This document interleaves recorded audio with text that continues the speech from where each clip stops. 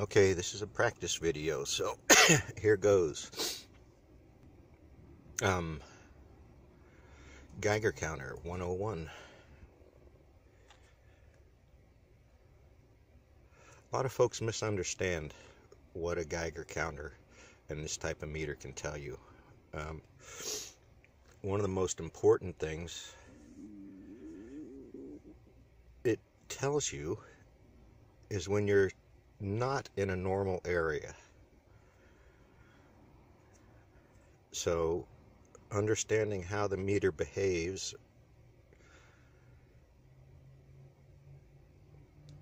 someplace that you're familiar with and have been a lot gives you data sets that you can use to see where it's not normal anymore. So this word normal is used all across the sciences with very specific meanings. And it is in context. You can't just think of the word normal temperature, normal, but you can, because that's what we're trying to establish. So you take long periods of readings with the meter in a stationary spot, and you just look at that data. You see what the peaks and the averages are and learn that this is normal. And as you watch this over time and years, depending on the meter, you'll see sunrise and sunset. The location of the sun doesn't matter. It doesn't affect this meter. It's not changing anything. From a pure gamma standpoint, that's odd a little bit, but it means that the gamma energy from the sun is constant, and it's actually not that much. I don't know what that number is. We could try and do some kinds of calculations. So normal, if you go look at the safecast.org map, you'll notice wherever these meters were taken out over the ocean, they turn blue. Okay, blue is a low count signal, and if you think about where the bulk of the radiation is coming from, it's coming from rock mass. It's coming from land mass, not from liquid. Because, look at the SafeCast map, you take a Geiger counter out over the ocean, and the average counts simply go down. They go way down. You can go find a number. But it looks pretty consistent, and that's why these meters have limits to what they can do, or that just shows some of the limits, you know. The B-Geigy you can take underwater a little bit. It's water resistant, and all you'll find is even lower radiation, because the biggest attenuator for most all these particles is the hydrogen atom. They like that little guy. They like hitting it and messing with it. They pick on hydrogen. Don't blame me. It's physics. So that is pretty much the moderator for high energy particles, almost of any sort. That's one of their favorite hits, and it's molecular size, molecular quantity in the environment. So you get over the ocean, all that hydrogen is attenuating all these little muons and gluons and fruons that are running around. So now the meter doesn't have as many to measure. You get back over land, you start to see the counts coming back up to what's normal over land. Now I use the word normal because that's what I'm reading today. It's what I read yesterday, and it's what I read 7 years ago for this location area. So pretty much doesn't change. Again, insensitive meter, good meter, damn good meter, but it's just telling you what it can tell you. You have to be able to visualize, graph, chart, poke, statistics, these numbers to get surety, confidence in what you're talking to. All right, so first we learned these meters are mostly measuring radiation coming from landmass, not from water bodies. It's not that the radiation isn't in the water, It's just being attenuated. In other words, it's running into something before it runs into you, or it's not being generated by the mass around you. So again, water, unless it's contaminated, will not have many of these radioactive things in it. So back to the meter. So now you've got the meter in front of you, you're on land, and you do this thing again. You set it down and let it sit still for an hour. You're establishing a baseline, a data set with minimums and maximums and some range that you can kind of in your mind say, oh, it's pretty stable, or no, it's not stable, but it is. This is what the meter's seeing. So it's still counting 30, but here it's 30 plus or minus 20, and over there it's 30 plus or minus 5. Go back in your mind and think at the data that you're looking at. You're looking at a graph of counts over time, and it's pretty much sitting at 30, bouncing up to 40, drops down to 30, 25, 20, then back up. So that is how it works. But it works differently depending on where you might be if you're near contamination. So if you haven't gotten a hint yet, you're spending a lot of time in a single place. You're building data sets that are pretty big and hard to manipulate, but you need to go back and look into them to see what's it looks like, what's normal. So you poke it in a software package and it gives you the numbers back, and you might jog those down, you might make mental notes. It's on record because you've got a data file, so if you want to go back to it, you can prove what you're talking to. And with 7 years of data, you can say, hey, here's my evidence, and I am the chain of custody for the record, so believe it or not. But in the conversation, you also, if I wanted to play, I could get bogus readings and make a TV show out of it, and some people have done that, but the show just isn't there. The conversation is. So all right, you're walking around with your meter out there.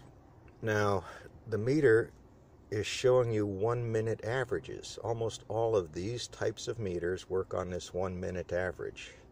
So what you're seeing on the display is wherever you were in the last minute. So if you walked 40 feet, then you just did a volume analysis as well as an average analysis. You can change your measurements to a becquerel count or a becquerel measurement, because now you've got a volume of activity because you've covered a distance. So you see where I'm going. You can poke at this information a lot of different ways. You can look at the slope of the average and see if it goes up as you get closer to something. Now, we're talking about land masses. So by getting closer to something, you're driving towards a state park or federal lands that has a high uranium content. There's other elements. I'm just using uranium because it's one of the big ones we know about. So you're driving towards a site that's been contaminated or has a high natural content of radionuclides, so it's an emitter. And while you're driving, your average goes from 30 to 40. So, all right, that's what happens. Keep on driving, it goes up to 50, goes up to 60. You can go back to maps created by the Illuminati at the USGS and see that they have mapped out these energies in what are called ternary maps. Because we mine this stuff, we want to know where it is. And that's one of those things that guides the miners to where to go make the next mine. So your readings went up. You understand why. and now you're at 60 count average in a different area. So now you're going to go back and look at that waveform, the average highs and lows. Has that changed? Why would that change? Well, the meter's not very sensitive. You've got to have a lot of data to do any analysis out of it. So you're going to start to look for patterns. You're going to go back and associate the high readings with an area. And this is slow analysis, because if you're looking for the next uranium mine, it's not going to jump out at you. It's 10 counts above the background until you dig down and get in the middle of that uranium ore, and now you're at 1,000 counts because you're in the middle of it. There's nothing with a lot of moisture content between you and the rocks. So the energy levels in general are higher. That's was life before and after. So now you find the uranium, you go mine it, and remember, you get an ounce of uranium out of tens of tons of dirt. You grind it up small, you go into mechanical separations, then you go into chemical separations, and you're talking in tons of earth. And by the time they're done stripping the mine, it's going to be megatons of earth. This is what we do. This is mining, no matter which type of mining it is. So now you've got concentrated cesium, we know is not good. You have waste tailings in the tens of thousands or millions of gallons of chemically contaminated waste.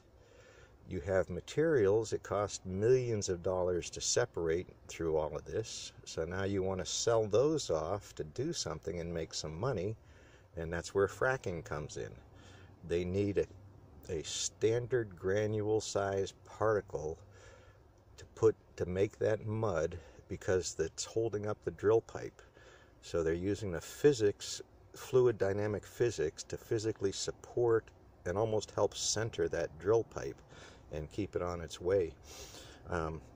Needs to be the right thing so it's low abrasion and doesn't scuff the pipe apart on the outside and wear it out, because that happens, and then they throw pipe away, put a new drill string down. So the outproducts of that, just like the fluoride they want to put in our drinking water, are byproducts of huge chemical processes, and it's good money to sell those things off. And if you think we need oil, that is one of the tools that they need, whether it's depleted uranium, which it's really not. It's a depleted soil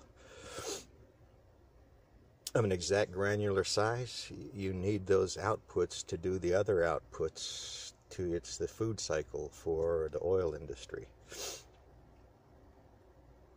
All right, so back to the meter. So when you're walking around with a meter now, you're getting very general readings. This is your background. Anything you're going to see above that is something maybe interesting. So now you're walking around out in a desert, and you find a warm spot, and you're wondering if it's a hot spot. How do you use the meter to do the next steps? You have to go to the light.